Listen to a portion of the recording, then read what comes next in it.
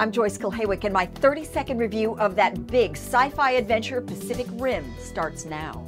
Today we are canceling the apocalypse!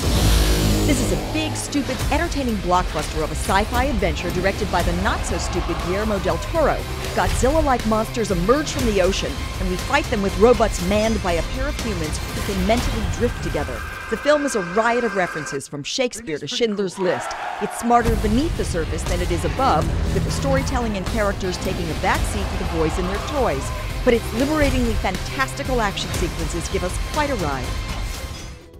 It's not as great as the boys are saying, but it's pretty good. I say yes to Pacific Rim.